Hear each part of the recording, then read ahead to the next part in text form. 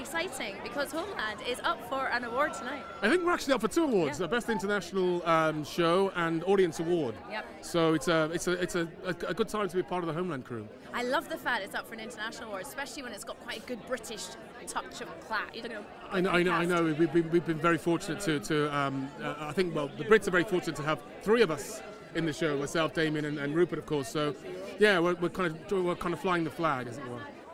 And do people in the States realise that you're not American? No, they have no idea. Amazing. Whenever I do these kind of face-to-faces at the press things, they kind of, I see this glaze come over their face. They go, "That's not the voice coming out of that I expected." So it's always nice to surprise them. And for an American program like Homeland, what does it mean to win a BAFTA? I'm sure it means a lot. I'm not sure if any of the guys are here because, of course, they're all working on season 3. But I think they'd be very, very happy to win a BAFTA, and I think I should be racing to the stage to collect it if we win. What are you up to now, David? Well, I've just done another American pilot for another show, with the same producers, Alex Ganser and Howard Gordon, hoping that gets picked up to series. And just busy working in America at the moment, so it's an exciting time. Well, I'm glad you've come back and joined us for the rain here. Yes, thank you. You great. wouldn't get this in LA, no, would you? No. No.